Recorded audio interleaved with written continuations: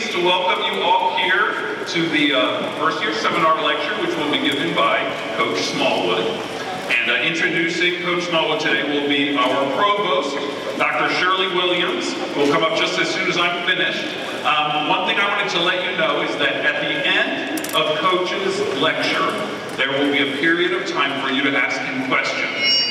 And the way we'd like to do this so that we can keep it orderly is that there will be 4 Alvernia students in the audience with microphones. And if you have a question for Coach, just raise your hand. We'll have a student come right over to you with the microphone. You can stand up using the microphone so everybody can hear your question, and we'll be able to get the question and answer it in the best way that way. So again, thank you very much for being here tonight, and I'd like to introduce Provost Shirley Williams.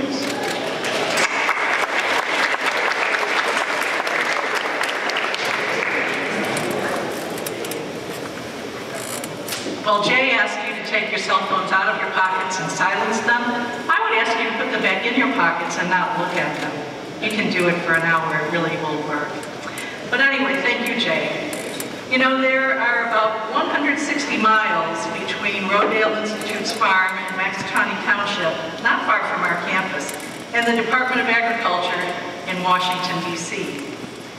So at a pace of about 10 miles a day, stopping along the way to speak with farmers and business owners and about sustainable gardening, it took Coach Mark Smallwood more than half of October to walk there. And you complain when you have to walk from Upland to Francis Hall. Oh well, it's a pretty impressive pace and an equally impressive goal. Of course, I do wonder how much time he spent scouting out basketball courts along the way. He told me that he had a lot of individual conversations and that it was a really interesting experience, about 16 days actually. Coach was on a mission to deliver a research paper to the Secretary of Agriculture and members of Congress, and to lobby for organic agriculture. According to the research, increased use of organic agriculture could significantly decrease greenhouse gases in our planet's atmosphere by taking carbon out of the air and putting it back into the ground where it belongs.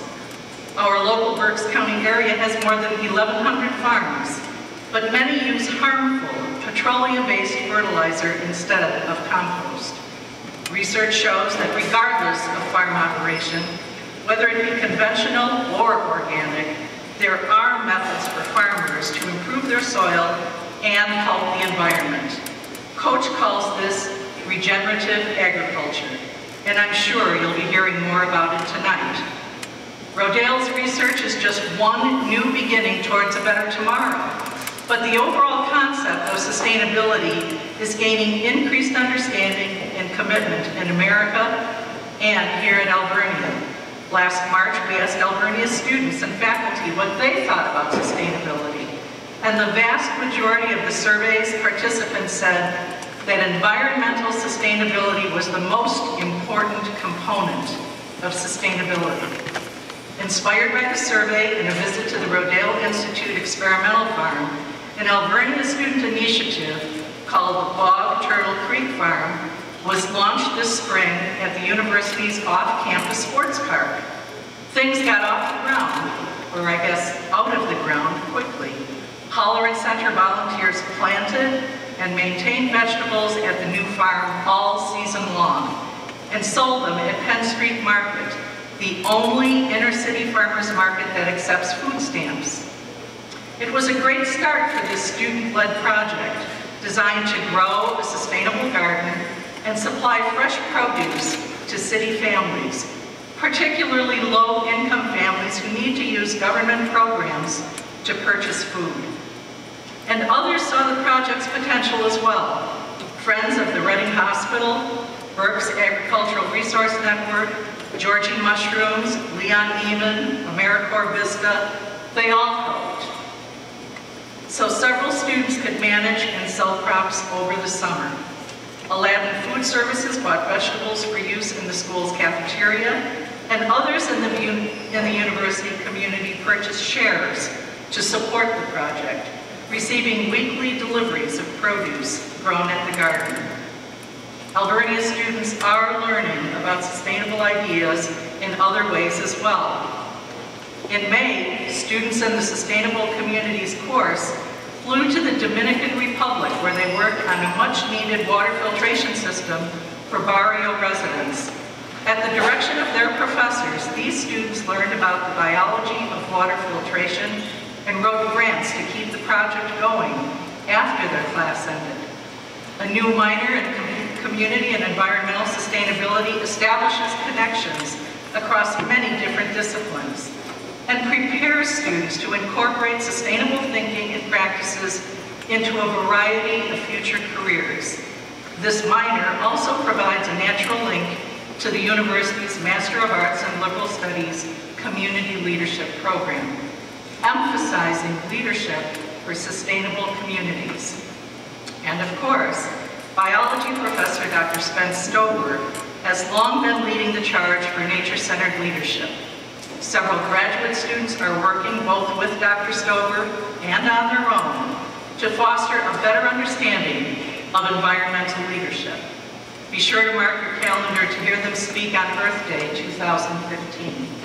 So it is with great anticipation that we gather today to hear a champion of environmental sustainability, Coach Mark Smallwood, who has been dedicated to promoting organic agriculture, environmental stewardship, efficiency, and conservation for more than 30 years.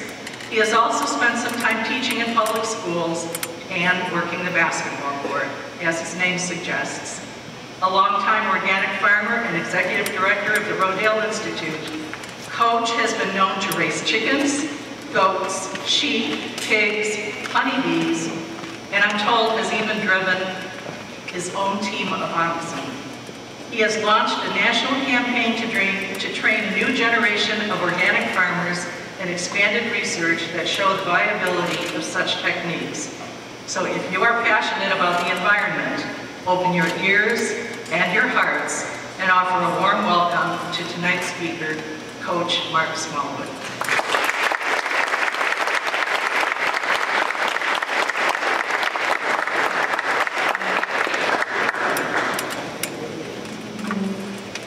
Okay, good evening, and I really, truly thank you for an opportunity to address students here at Alvernia.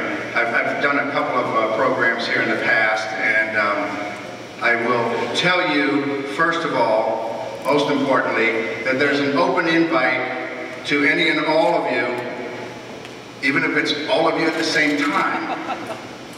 We'd like to have you at the Rodale Institute. Come down and visit. It's a short ride from here, less than an hour. We have 333 acres and lots of diversity. I think what we are most proud of is the fact that we are a working farm, but we have research components attached to everything that we do. So let me talk about something that is brand new, and you'll learn something quickly, I think. How many of you are Teamsters? You've driven oxen. That's what I thought. So let me give you a quick lesson on oxen driving. First of all, you need to know what an oxen is. An oxen is any breed of cow. It has to be a male, it has to be castrated, and it has to work. So we use our oxen to pull farming implements. We put them in a yoke. There's 2 of them at a time. Our oxen right now, the 2 that we're using, their names are Lewis and Clark. Just like the Rodale Institute, they are pioneering when we use them to work. So any cow that is castrated and works is called an oxen. Any cow that's castrated and doesn't work is called a steer. And any cow that is what they call intact is a bull. So, quick lesson. Oxen are meant to go forward. They go backwards. They turn left. They turn right. But their very, very favorite thing to do is whoa. That would be stop. So when you want to get oxen to move, you use a twitch, a stick or a wand, and you don't hit them with it, you touch them. So it's a tactile command, as well as a verbal command. So if I want my oxen to stop, that stick goes down. That's the brake. So that's the red light. So when they see the stick down in front of them, they stop. When I want them to move forward, I put the stick on my shoulder, and the command is, get up, boys. And so it's get up, boys, and that means walk straight ahead. My oxen that I drove back in Connecticut, their names were Boots and Socks. Boots is the nigh oxen, that's the one next to me. The oxen furthest away from me in the yoke is called the off oxen, so the nigh and the off. My nigh oxen in Connecticut loved to work. My off oxen didn't care for it too much. So for the first few months in training, we were always sort of turning left. People thought that I was doing creative plowing, and that really wasn't the case. We were just trying to get them to behave. So if I want them to turn left, I would take the wand, touch my off oxen on the face, touch my nigh oxen on the face, touch my off oxen on the hindquarters. So I freeze this one, and I get the off oxen to move, and we go like a skid steer. We turn left. Turn right is the opposite. Touch that one on the face, this one on the hindquarter, and we get them to turn right. So we will be having demonstrations at the farm this year. This coming spring, they'll be about 18 months old and ready to work. I bought the 2 oxen, Lewis and Clark, from a dairy farmer next door to us. 2-day-old and 3-day-old calves. And because they're males, they're not of much value to the dairy farmer, no milk. So I offered him $25 a piece, and he thought that was a great deal. So we now have a team of oxen in training that will be worth about $5,000 when they're actually able to pull implements. So a few years ago, I was to give a presentation like this, and my son and daughter were home from college, and they said, what are you going to talk about? I said, I'm going to discuss the disequilibrium created when 2 opposing paradigms clash. I call it shift happens. So what exactly does that mean? When 2 opposing paradigms clash. We're here really tonight to talk about something that we're all sort of trapped into. We all get hungry, and therefore that we all have to eat. So we're here tonight to talk about food. So let me give you a couple of paradigms and show you what shift happens is all about. So here's a typical shopper. They go into a grocery store, they grab their cart, they walk the grocery store, they take food off the shelf, they put it in their cart, they take it home, they cook it and they eat it, and they trust it. And they don't ask any questions. That's one paradigm. The other paradigm would be people like myself. I take the cart, I walk the grocery store, and I ask lots of questions. When I buy chicken, I want to know where that chicken came from.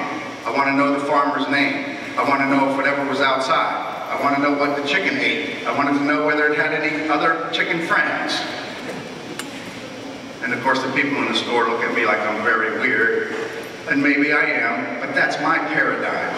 And now do you understand what happens when those 2 paradigms meet? There's disequilibrium. And that's where we're at now in the state of the food system as it exists in the United States. And that's what we're here to talk about and make sure that you understand that there's 2 different paradigms going on in your food system today. Let me give you another example. I had a guy come to our farm in Connecticut, and I was milking a goat. I had a beautiful white Toggenburg, and her name was Sweetie. I had Sweetie in a stanchion, and I was milking away, and this guy came into my barn, and he said, I hear you have the best chicken around. I said, I think I do, thank you.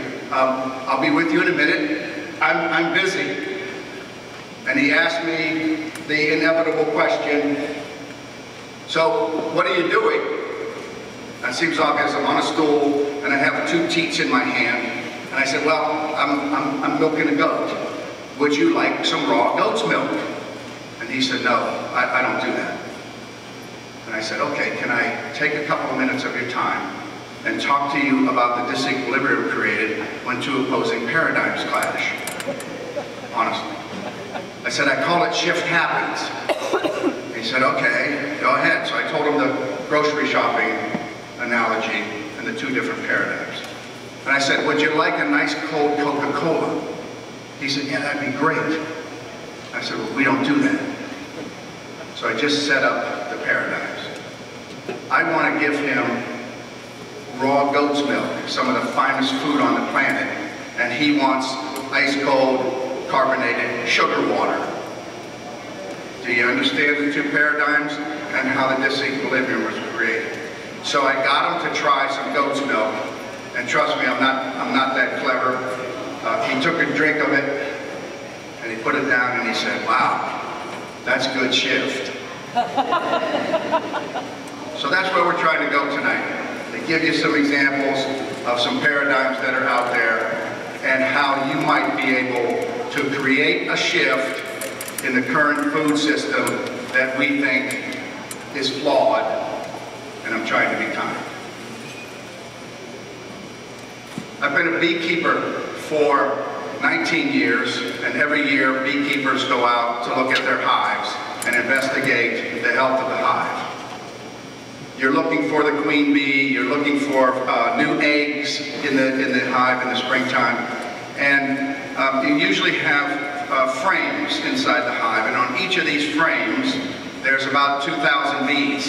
I pulled 2 frames out of a hive, and the frames were glued together. The bees use beeswax, and it's called bridge wax, and it's not good for those to be glued together. So I was working them apart, and purely by accident, I dropped one of the frames at my feet. So I have 2,000 bees at my feet. I have another 2,000 bees in my hand, and they are all communicating with one another. And I think the conversation goes something like, who's the moron taking care of the hive today? This is not good. And so they go into the defensive mode, and they begin to sting me. So I got stung on the neck a couple of times.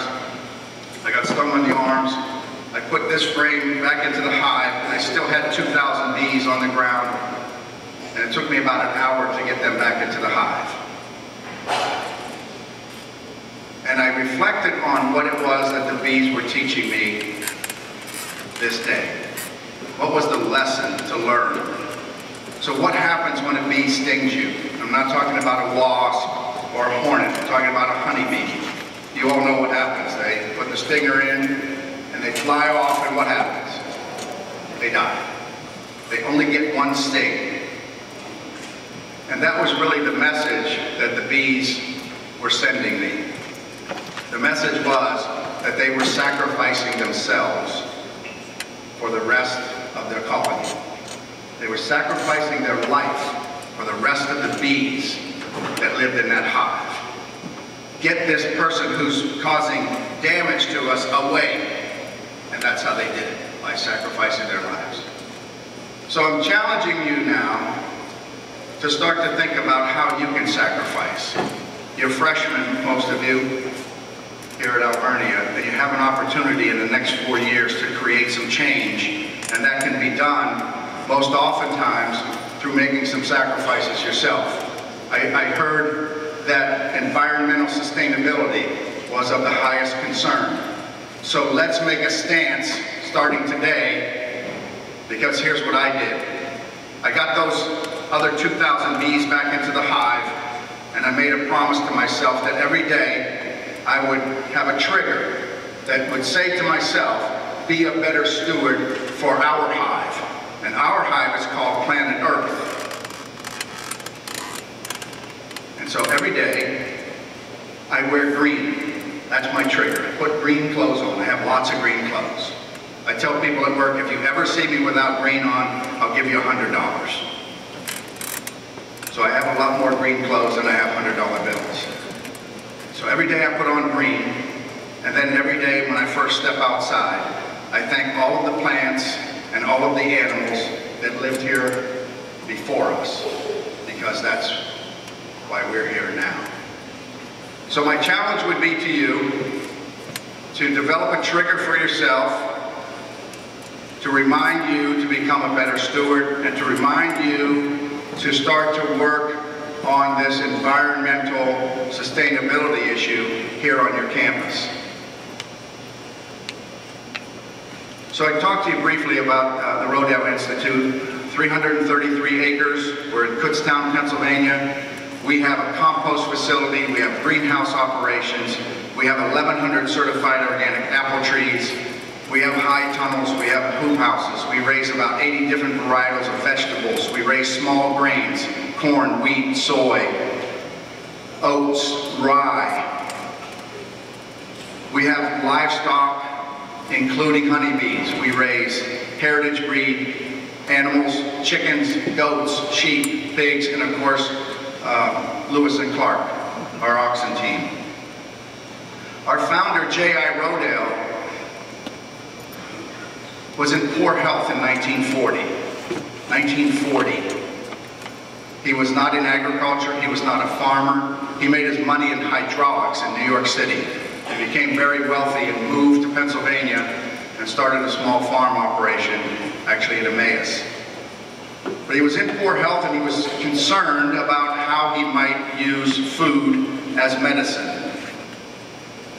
And he began to investigate and do research and read a lot of information from the most famous agronomists and soil scientists in the world.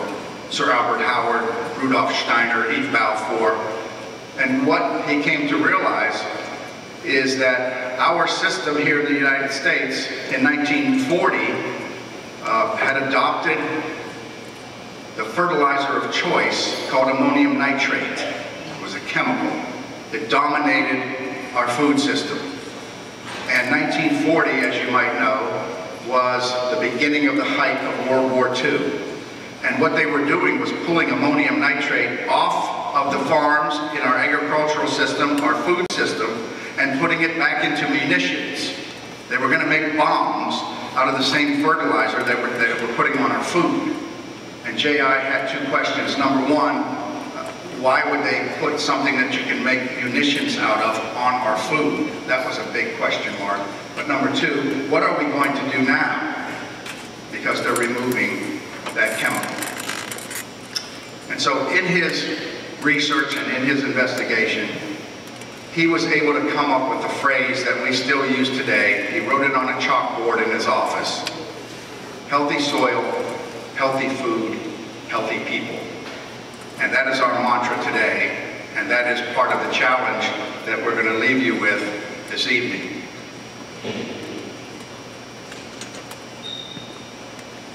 So there's two kinds of agriculture now in the United States and worldwide, but we'll just talk about what goes on here. Both of these systems use well-respected and very well-known sciences. One of them is called chemistry, and the other is called biology. And there's one that dominates our system right now. When I was down in Washington, D.C. to meet with the USDA,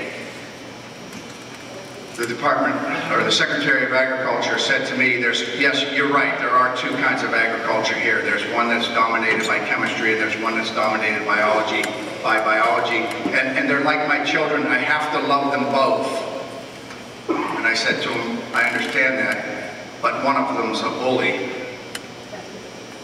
The chemical system currently is dominated by genetically modified organisms, GMOs, chemical herbicides, pesticides, synthetic chemical fertilizers, and our animals live in what they call CAFOs, confinement animal feeding operations. So what's a GMO? Genetically modified organism. The two major GMO crops in the United States are corn and soybean. Currently, soybean represents, GMO soybean in the United States represents 94% of the soybean production.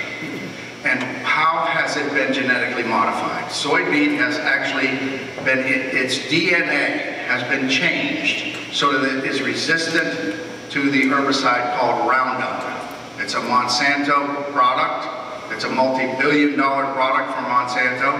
And they have devised what they call biotechnology. They have actually changed the DNA of the soybean so that when you spray Roundup on the weeds that appear in the soybean field, the weeds die, but the soybean does not. That product has been around for about 25 years. Genetically modified corn, they've injected into the DNA the ability of that corn to use BT, Bacillus thuringiensis, which is a pesticide. When the corn earworm begins to gnaw on fresh corn, it dies because there's a pesticide embedded in the kernel of the corn. So my question would be to you, is that safe for us? When you shop in a grocery store, and this is a USDA piece of data, 75% of the products you buy in a grocery store contain genetically modified organisms. So it's one of those corn products or soybean products. So it's a question and something for us all to consider. Animals that live in these CAFOs, they live with other animals, they live with their feed, they live with their manure, they live with their urine, they live with other dead animals. There are full-time jobs in some of the poultry operations for individuals that for 8 hours a day, all they do is pick up dead chickens and dispose of them.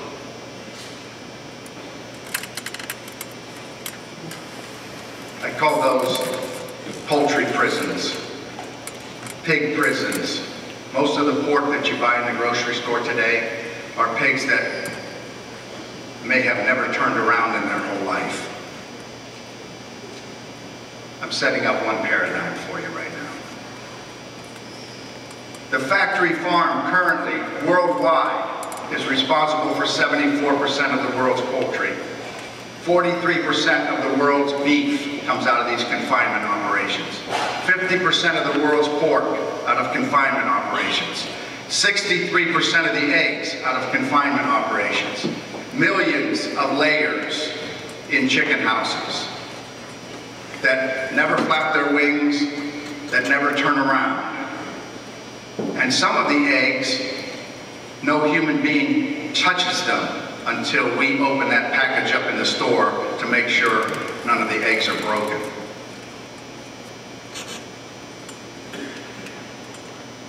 This is what we've been told, and this is what we've been sold. The industrial food complex is good for rural communities. It makes food that's cheap, healthy, efficient, and we're feeding the world. And what we know is that it's all wrong. Do you remember this past summer when they had to close down parts of Lake Erie because of the disaster up in Toledo, Ohio? Anybody remember that? A few of you. So there was an algal bloom because of runoff from agriculture right next to Lake Erie. Listen to the warnings that were posted. Don't drink the water. Don't let your children bathe in this water. And boiling it will increase the toxins. Here's what we're finding out on our farm. We have a trial that started back in 1981. It's called the Farming Systems Trial. We grow conventional crops, chemical production, right next to organic, side by side.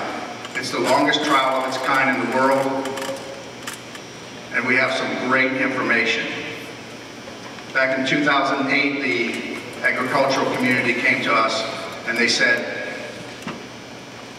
"You're calling it conventional, but we don't grow that way anymore. All we do is GMO. All of our seed, corn and soy, is genetically modified. And so if you want to have credibility with the farming community in the conventional world, you need to grow GMOs here too." And so in 2008 we agreed and we started to grow GMO corn and soy in those trials. 2 years, we found that the Roundup didn't work anymore on certain weeds. So we're getting weed pressure even after we spray Roundup. The soy was still okay because it's resistant, but there were weeds that they call super weeds. And so then we had to start spraying a second application, and we spray atrazine now. Atrazine is an endocrine disruptor. It's a toxin. It's a poison. So we spray Roundup, we spray atrazine, and we're finding atrazine leaching into the groundwater all around us. And now atrazine doesn't work anymore. And so we have to go to a third application. We spray Roundup, we spray a toxic poison called atrazine, and now we're spraying what has just been allowed for more usage in the US, 2,4-D, the active ingredient in Agent Orange.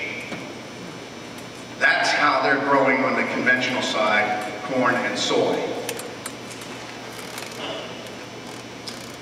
So I'm setting up a paradigm for you, and one of them is on this side. It's the chemical production, and it's what is dominating our food system today. What we also found out was that this chemical production can be linked to climate change. How many think that climate change is real? Let me see your hands. Okay. So some of you don't feel like raising your hand or think that it's not real, one or the other. 97% of the climatologists worldwide have agreed that climate change is real, and that there is a link of about 50% of the cause is chemical agricultural production. So climate change to me is really simple. It's historic weather events. Things that have occurred that people are scratching their head and saying, you know, we've never seen anything like this. Let me give you a couple of examples. A hurricane in the Baja Peninsula. Listen to the date, September 2014. The strongest recorded storm ever to hit the Baja Peninsula. California, the worst drought on record. What year? 2014. Remember the polar vortex this past winter? Historical. Winter of 2014. Some of you may have been around last May 2014 when the hailstorms hit here and did damage to vehicles and buildings. Historical weather events.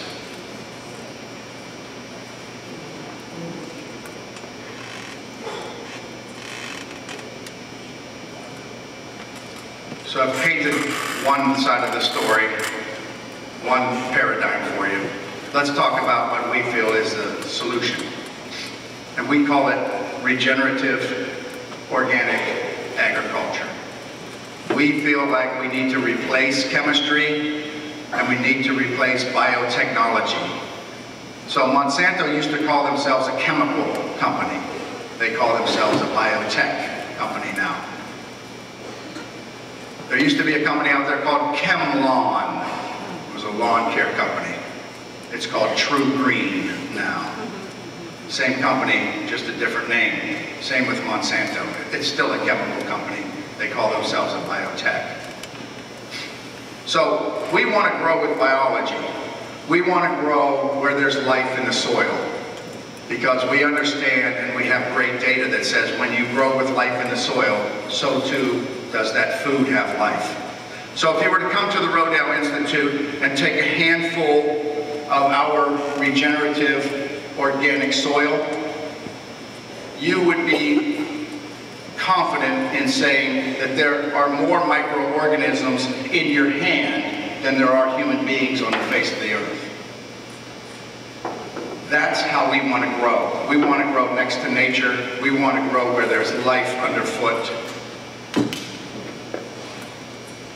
So organic, and in particular regenerative organic agriculture, we feel is the other paradigm.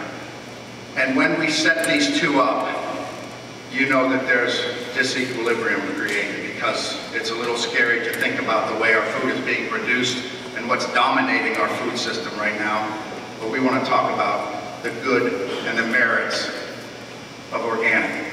The word regenerative to us means that we leave behind better than what we found. So for our farm, for example, our farm is a better farm today than it was yesterday, every day. Our challenge at the end of the evening will be to say to you, can you make Alvernia a better campus today than it was yesterday, every day? So we grow with tried and true biological methods. We rely on the microbes in the soil for nutrient exchange. We don't rely on water-soluble chemical fertilizers that if the plant can't use it, it either off-gases into the atmosphere or flushes down into the groundwater. We use bacteria, fungi, nematodes, microarthropods, the true biology that's alive in that soil. The four tenets of organic farming are compost, crop rotation, cover crops, and reduced tillage. We try not to till unless it's absolutely necessary. Certified organic meat, eggs, and dairy products, all of those animals have to be fed a 100% certified organic diet. Very strict and stringent regulations. I mentioned the farming systems trial, and I want to tell you a couple of other things that we found out. Always the question to us is, organic's great, it sounds wonderful. Yes, it's good for the environment. Yes, it's healthier for humans. Yes, it's growing with nature. Cover crops and so on. That's all good news. But can organic feed the world? So here's what we know after 33 years of good science and good data. Not 3 years, not 13 years, 33 years. We know that the conventional crops and the organic crops in terms of yield are the same after 33 years. There's not a scientist in the world that would dispute that information. So when the pundits say that organic can't feed the world, if it's based on yields, then neither can they. And if they can feed the world, and it's based on yields, then so can organic. The difference, the big difference is the regenerative part. We improve the soil on our farm every day and every year. It's better than it was last year, every year. So let me tell you about organic matter quickly and another piece of data that came out of this trial. When we first did baseline studies of the soil, we had 0.9% organic matter, or carbon. 0.9% throughout the whole entire trial. 33 years later, the conventional trial beds, when we take soil samples, it's still 0.9%. It's flatlined in terms of carbon and organic matter. On the organic sites, it's between 5 and 6% organic matter. So we've done 5 times better in the organic trials than we have in the conventional. So the yields are equal. We're building soil. We use about 45% less energy because we don't use the petroleum-based inputs. And we actually outperform conventional crops in issues of drought, up to 31% in our best year. So we outperformed the GMO crop from Monsanto that was said to be drought resistant. We beat them by 31% in yield. The economic analysis is also very bright. We're earning $835 per acre compared to $495 per acre, organic versus conventional.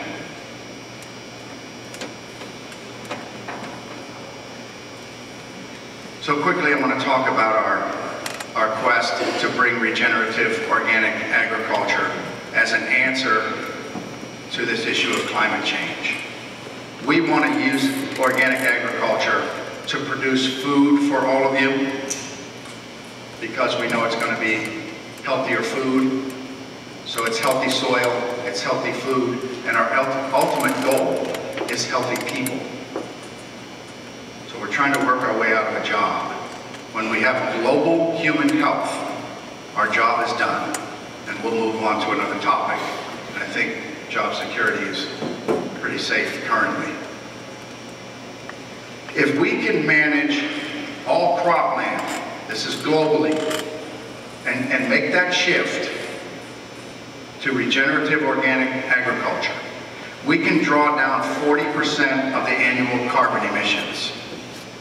If we can convert global pastures to regenerative organic agriculture, we can draw down 71% of the current emissions. So if you do the math, 40 plus 71 is more than 100. So we're not talking about mitigating global climate change. We're talking about reversing it. We can actually take up 100% of the current emissions and then tip the needle past 100 and begin to draw down the excesses. Right now, carbon in the atmosphere is at 400 parts per million. Nature would tell us that 350 parts per million is good balance. We're in a safe place. At 400, and drawing those numbers backwards, 399, 398, that's our goal with regenerative organic agriculture. So now do you see the paradigm of what regenerative means? It's actually making it better each year, tipping that needle again past 100%.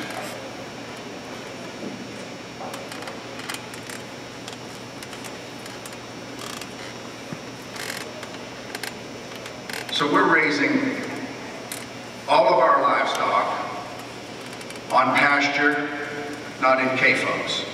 We're raising animals that were bred to live on pasture.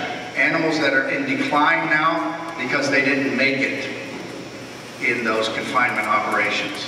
So you'll see a breed called large black pigs, for example. They're easily recognizable. They're large and they're black. Our boar hog is, his name is Houdini. He's sired now 5 litters this past year. We plan to raise about 100 hogs this year at the farm, and we're creating models for other small farmers to raise animals on pasture and to raise heritage breeds so that those animals live the way nature meant them to live. Pigs have a rooting instinct. They like to dig with their nose, and we allow them to do that. We encourage it. We have about 7 different heritage breed chickens, both layers and birds for meat, that are called broilers. We have a dairy operation on the farm now, 65 head dairy that get milked twice a year. We have goats that are bred currently. We should be having baby goats within the next couple of days, and our sheep are being bred this week.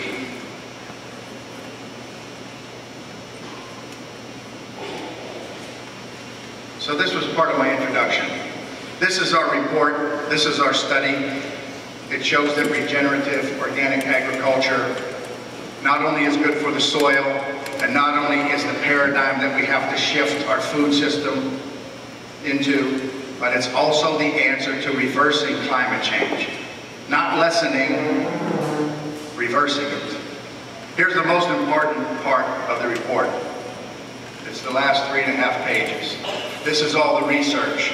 This is not an op-ed. This is not my opinion. This is good science, deep science, and real data that the USDA sits up and listens to. So when we created the report, we had some meetings. We went to the climate march in New York City. Anybody attend that back in September? Just a few people. 400,000 people in New York City marching on the UN. And after the march was over, a couple of days later, everything went dark and everything everything went silent.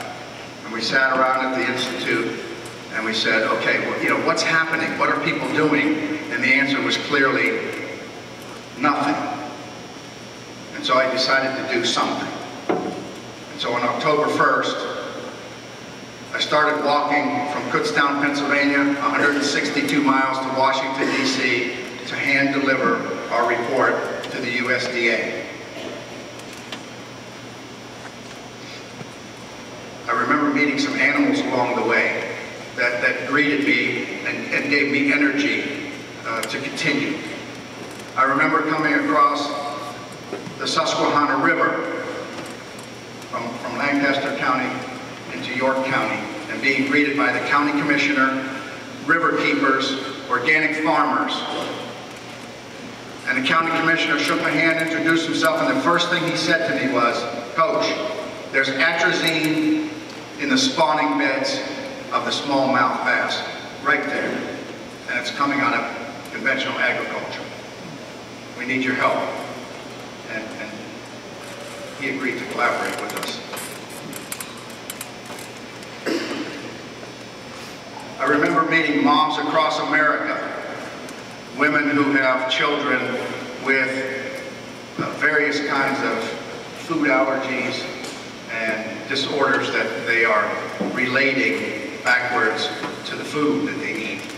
I met one small child, 4-year-old, that looked like he was 2. He was in a stroller, he couldn't walk, he was very listless, and the only thing that he could stomach were bananas.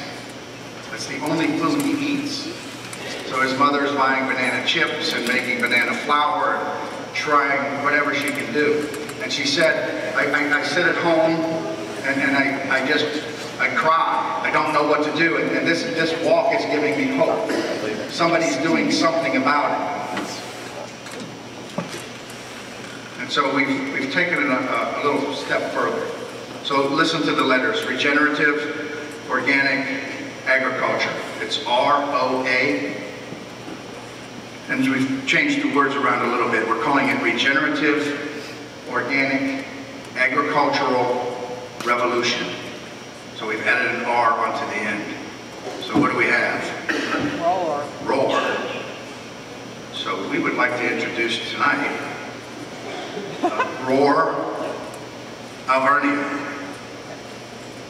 I would like to offer to you an opportunity to collaborate with the Rodale Institute and begin to look and make assessments as to what's happening on your campus that maybe is in a paradigm that could be shifted and shifted to a place where this environmental stewardship becomes high priority. So are you asking questions about your food? Is the food good here? No. I would guess that most college campuses, it's the same answer. Are you composting your food waste? I already know the answer. No. Have you looked at removing all of the toxic chemicals out of the systems that are in place here on campus? You realize that I could take all of your toxic cleaning products off this campus and replace them with organic alternatives. That's my promise, but I'm not going to do it for you. You have to take a leadership role. And here's what happens. Here's what happens when you take a leadership role.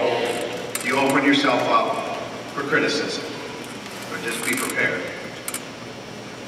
Are there other opposing paradigms that exist on this campus that you think you could shift? And is food maybe the place where we could get started together?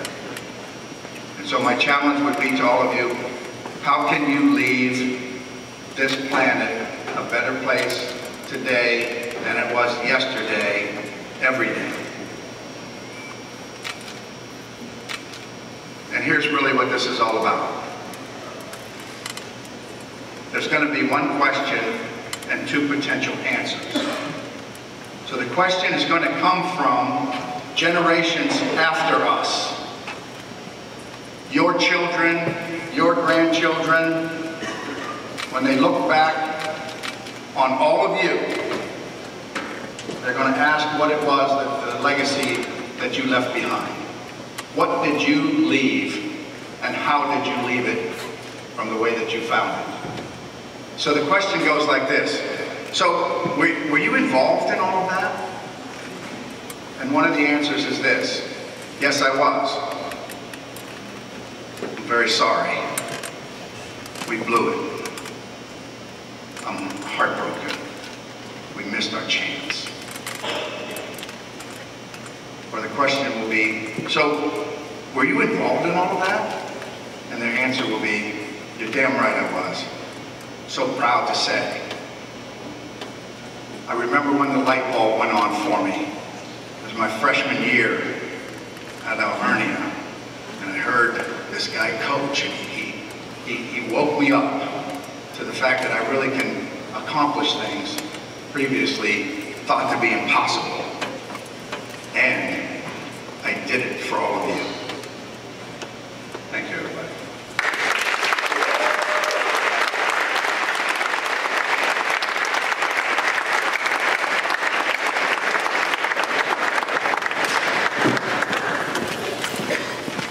So I hope you have some questions.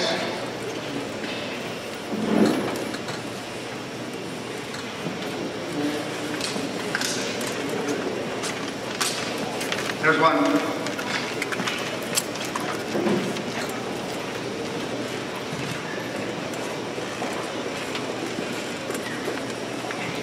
So, is it true that organic food tends to be more expensive than inorganic food? It depends upon how you look at that. So is organic food more expensive? I can tell you that it depends on where you shop and how you shop. In general, there's about a 10% higher cost to organic food. The issue would be that if you look at the real cost of organic food, it's actually cheaper. Organic food doesn't contribute to the environmental impacts that conventional food does, and there's no cost attached to cleaning up the Chesapeake Bay, for example, or cleaning up that atrazine that's in the spawning beds of the smallmouth bass in the Susquehanna. They don't contribute to that, and so there should be no cost attached to that. And on my walk, we stopped at multiple grocery stores because that's the question that I get asked all the time as well. So there's a very simple economic answer to it, and it's called supply and demand. Right now there's more demand than there is supply. And so there is a cost attached to that because they can charge a premium, and they do. But every single produce manager that we talked to on the walk said that the prices are now competitive.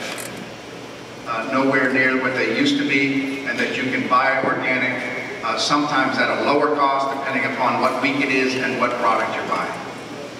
So how can you tell, because here's another question that everybody asks, how can you guarantee, how can you tell, and how can you trust that what you buy is organic? And it's the USDA seal. Trust the seal. If you see it on the product, it's organic. You can trust it. And in produce in particular, you know the little stickers that they put on apples and the UPC codes that they use? If the number on the produce starts with 9, then it's organic. If it starts with any other number, put it back on the shelf, go find the produce manager and tell them that you want the organic version of whatever it is that you put back. And here's how stringent the rules are. If I have an organic apple here with the number 9 on it, I have a conventional apple here, let's call it Honeycrisp. If I touch those two apples together, I just contaminated the organic apple. I have to put it down and change the sticker on it, and I can't sell it as organic. That's how strict the rules are on the organic side. So the number 9 is really critical. Yes, ma'am.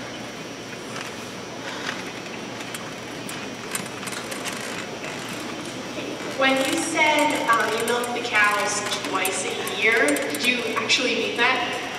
Where are you? Did I say twice a year? Yes. Oh, it's twice a day. I'm sorry. Twice a year, those cows would be in big trouble. Sorry, that was a mistake.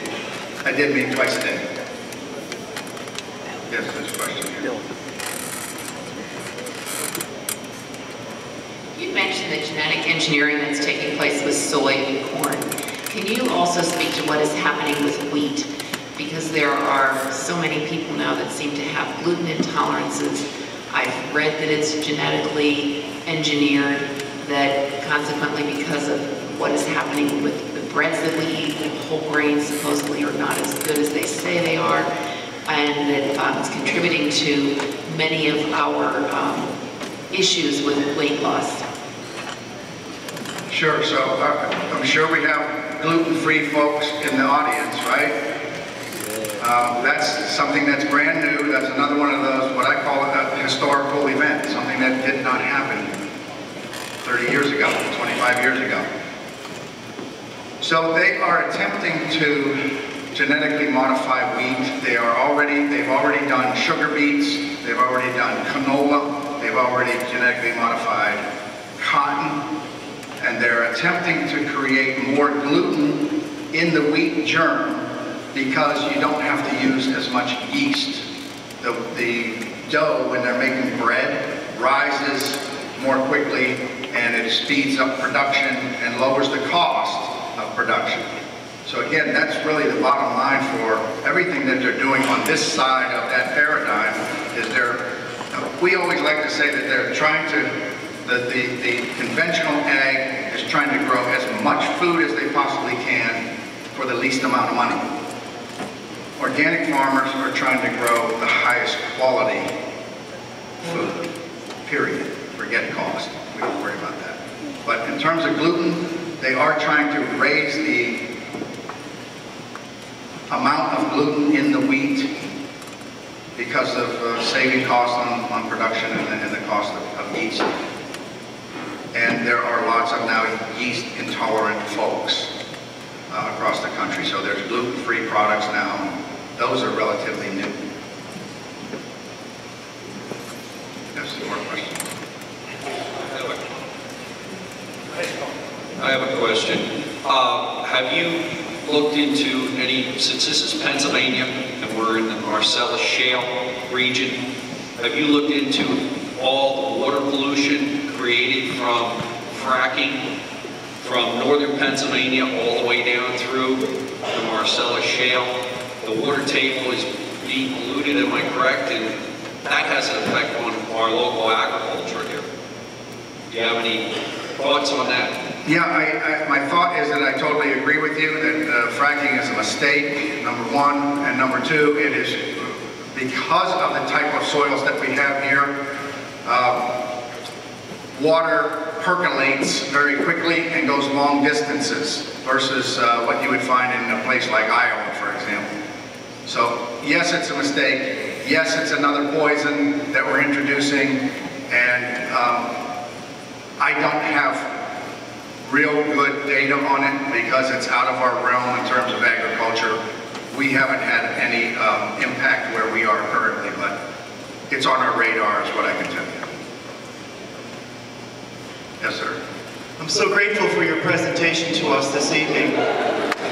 I'm wondering if you can tell us, perhaps with statistics or some kind of maybe anecdotal evidence, the impact that college and university communities are having on the kind of sustainability that you introduce us to, especially perhaps to these students, so that they could participate in the larger positive energy that education is having.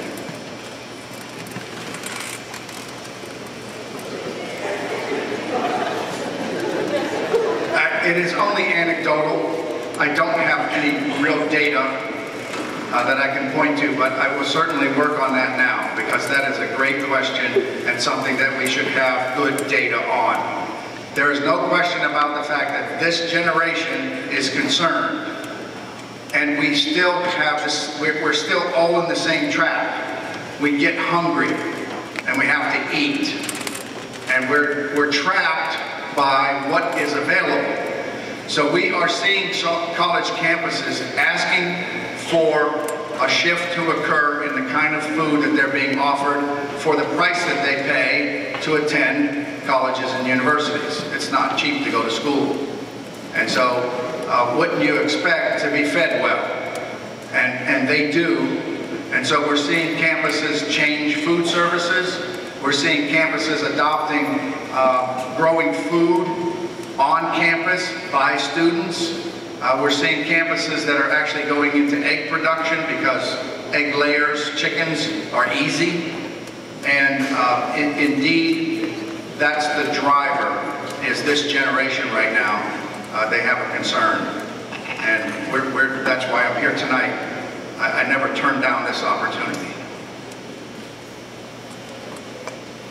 Somebody else? Yep. When you went to Washington, how did they receive your findings, and are they making any changes in the agricultural policies to further this initiative? When I got to Washington, first of all, before I went to Washington, I was in Baltimore in the convention center, and a woman walked up to me and handed me her business card, and she said, "I hear you're coming to see us." And I looked at her card, and she was from the USDA. So they knew, and we hadn't even really announced it. So somehow they caught wind of the fact that I was going to make the walk. When we got to the USDA, they scheduled a 2.5-hour meeting. I was really not up for 2.5 hours after 16 days of walking, but I couldn't say no. They were very gracious, and we were very grateful.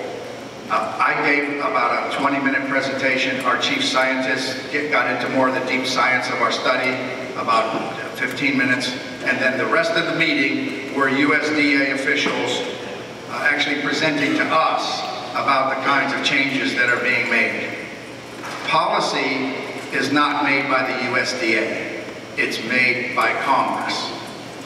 And of course, they weren't in session when I got there. So we're planning another walk.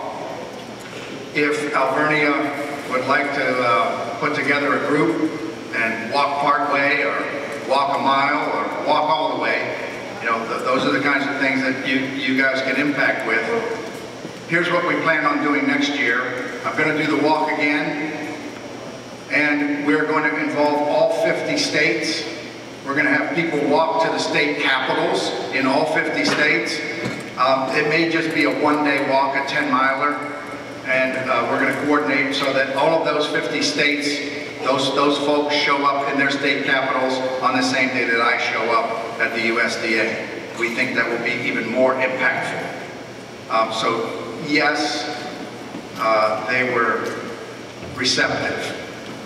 Policy is a whole different ballgame, and that's going to take a lot more work. But we certainly did have the ear of the USDA, and they, believe it or not, their director of climate change, I didn't even know they had a department, but they have had a Department of Climate Change since 1990. They don't do anything, but they do have a department. And their director was there, and he was nice enough to invite us back and continue the conversation.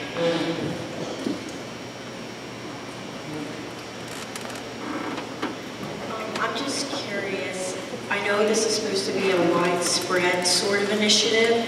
I'm curious how this is going to reach out to those who are already poor, the people that are already in poverty. How are they going to have the access to the organics when they already can't even afford the food they need in their daily lives? Oh, good question. Part of what we do at the Rodale Institute is agree with you and agree with the fact that that segment of our society deserves better. It's called food justice. And so we have started programs to train new organic farmers, and in particular, they're trained to grow in urban areas, and they're trained to feed people that don't have access to organic food. Currently, We have 5 farmers in our training program. So most of you have heard what a CSA is, Community Supported Agriculture. Those programs are set up for people that can put up $700 in a lump sum and pay a farmer in the wintertime to have working capital. Our farmers are in a program that we call ASC, not CSA, ASC, Agriculture Supported Communities.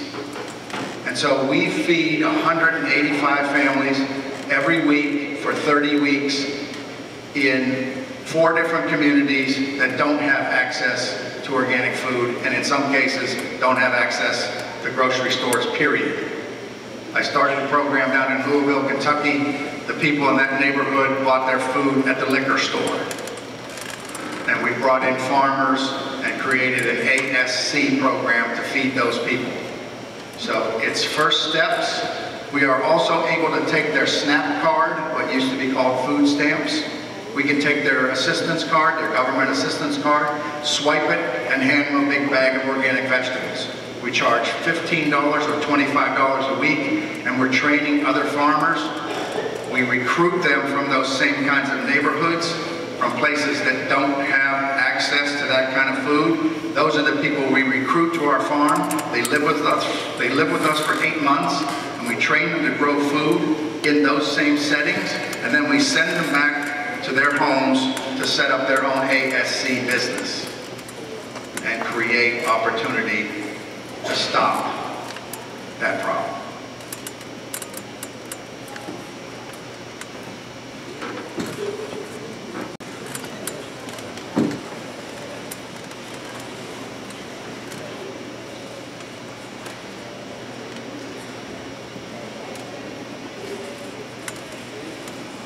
How does a farmer go about converting land to organic status?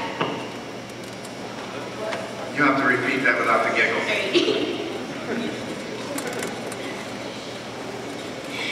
How does a farmer go about converting land to organic status? Converting to organic, is that the question? Okay, so you're a conventional farmer, and we're asking you to convert to organic. Make that shift. Make the paradigm shift. Is that it? Okay. So we have tools for those farmers actually on our website. So if you want to go to our website, it's rodellinstitute.org. You can see how farmers do it online.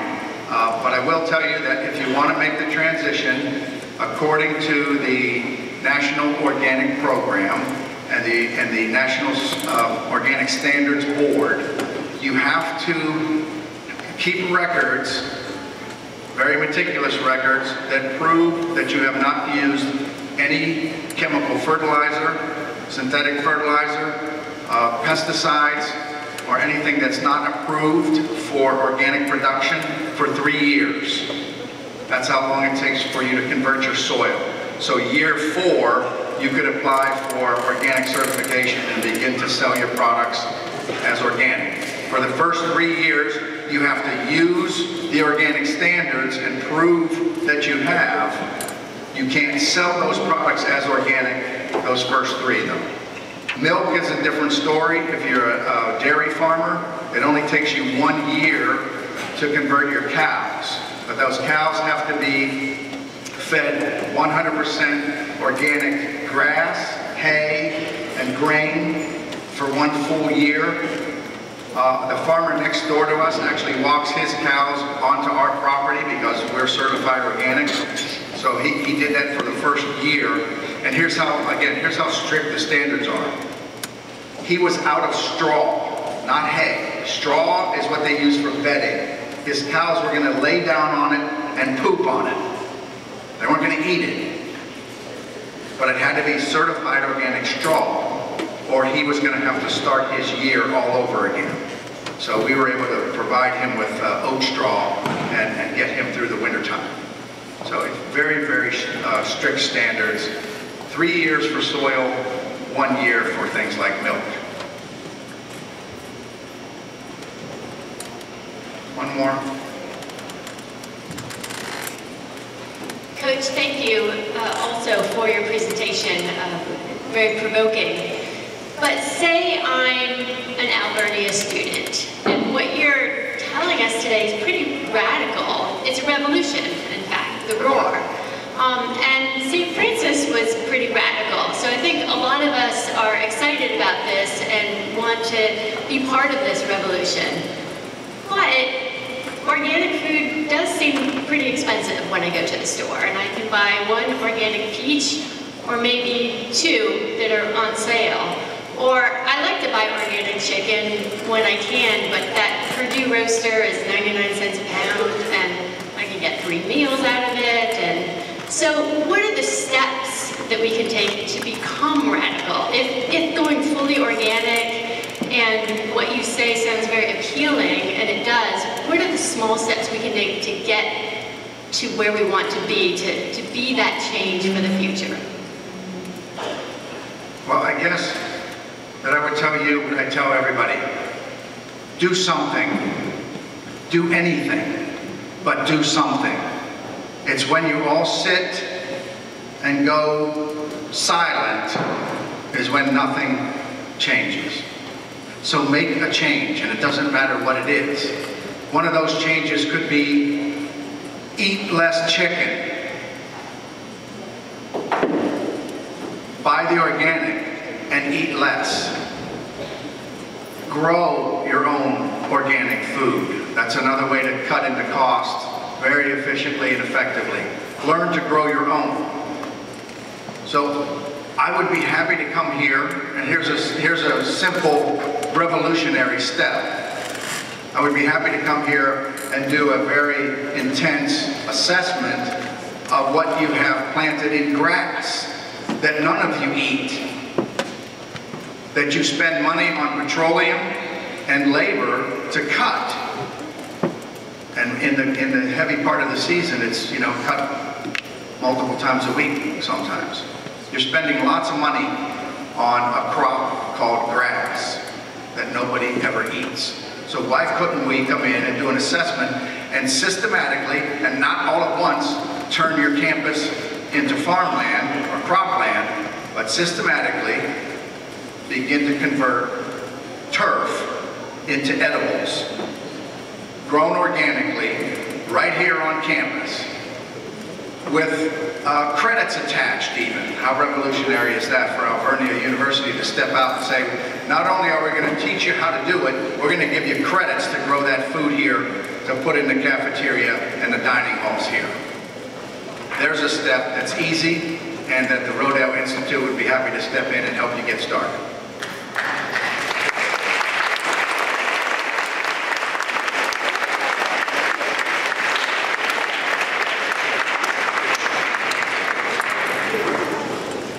Thank you, everybody. One more round of applause for Coach.